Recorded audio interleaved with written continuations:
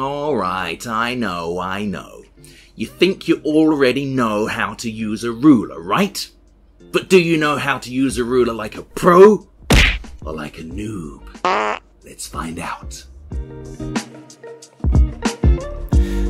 Number 1. Holding your ruler and drawing a line. This is no good. And neither is this. You need to get your first finger and little finger as far apart as possible. If in doubt, think heavy metal.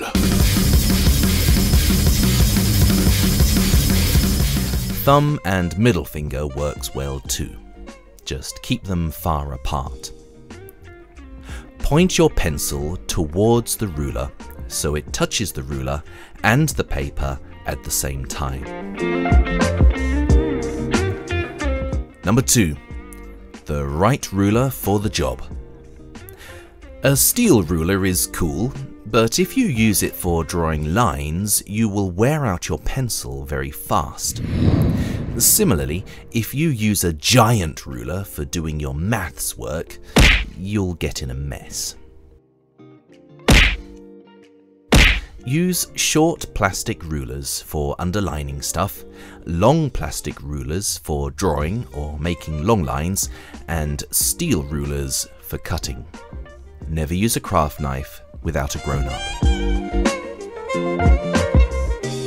Number 3. Measuring and marking. You need to get your head right over the thing you're measuring. If you have a thick ruler and you're at an angle, you will be wrong.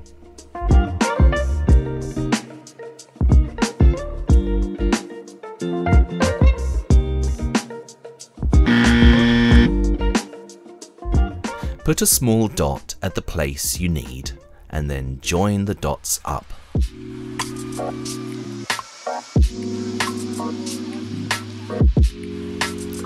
Number 4. Being annoying. As a noob, the best way to be annoying with a ruler is to drop it on the floor. There are several stages to this. First, wait for the teacher to start talking about something important. Second, make sure to drop the ruler on the floor, not a bag or your foot, as this won't make much sound. A tile floor is always best. Third, you then need to drag your chair backwards and spend 20 to 30 seconds trying to pick up your ruler before dragging your chair in again. Okay, so you've made it past the noob level of ruler usage. Now let's look at pro usage. Number 5. Holding your ruler and drawing a line. Like a pro. Once you know how to hold a ruler, you're ready to think about your paper. Normally, you will want to have most of the paper under your ruler hand to keep it steady. This is also true for cutting. When drawing a line between 2 points, put your pencil onto the first point and move the ruler up to it. This is because the pencil lead has some width too, and may add a millimeter or more to your measurement. Draw down from the first point to about halfway, then draw up from the second point. This is so you don't go too far over the second point. To be super precise, you can move the ruler against your pencil at both ends before starting to draw. Make sure to hold it tight.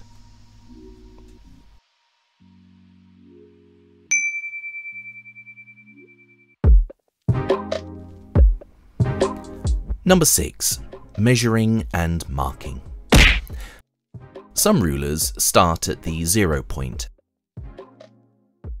and some start in a bit with a lip. The first type are good for measuring real 3D objects, because they can go right up to things, but if they get damaged, then they become much more difficult to use. The second type are best for measuring and drawing lines on paper, because you have a little bit of extra space to stop. For super accurate marking, use a little V that comes away from the mark you need.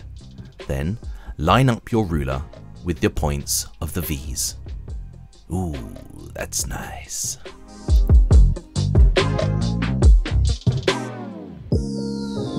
Number 7. Drawing lines with a pen. When you underline with a pen, it's easy to smudge the ink when you move the ruler away. If you have a beveled ruler, that means one with a sloping top, you can turn it over to avoid smudging.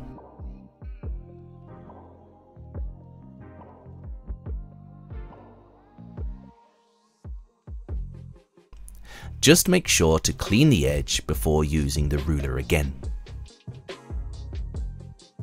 Some well-folded paper will also work, although it's a bit of a waste.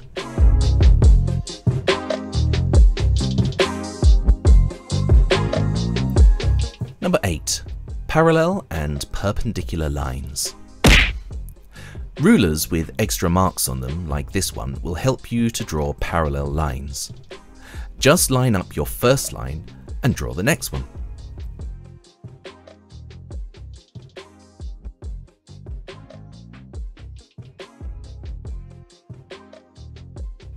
You can also draw parallel lines with a set square, like this.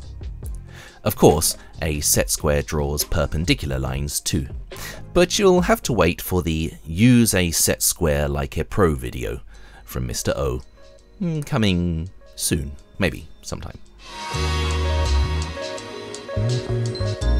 Number 9. Ruler tricks and recommendations. You can find the center point of any quadrilateral, that means square or rectangle or, well, shape with 4 sides. Anyway, you can find the center point of any quadrilateral with a ruler. Just draw lines from opposite corners and the point where they cross is the center.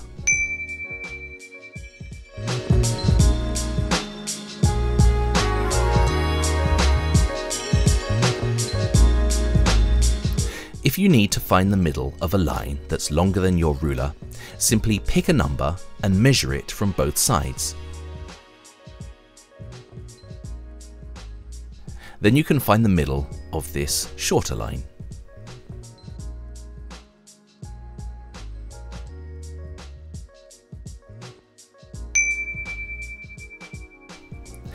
If your ruler has a hole in it, you can draw circles with it.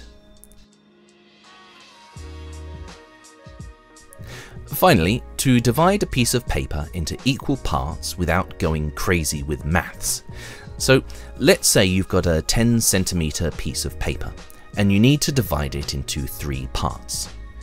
10 divided by 3 is 3.33333333333. An easier way is to pick a number that divides into 3, such as 12, and then measure that across the paper.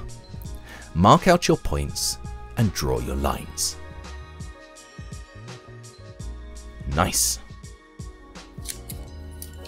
I've used a lot of rulers in my time, and honestly, the best ones aren't the most expensive. For short rulers, pretty much any ruler will do, as long as it's see-through and has a beveled edge. Muji make excellent rulers, such as this metal one, which can stand to be picked up, or this 30 centimeter ruler with guides for parallel lines. I added a hole to my one so I can hang it on the wall. The best long metal and plastic rulers I've ever found are from Living Plaza. Yeah, the $12 shop, such as this metal 0-point ruler, which has a hole for hanging, although I use magnets to hang my one. They also have this amazing 50 centimeter ruler with parallel line guides and 2 types of beveled edges. Now that is pretty good for $12. So that's it. Oh, wait a minute. You want to know how to be annoying with a ruler like a pro? All right. You asked for it.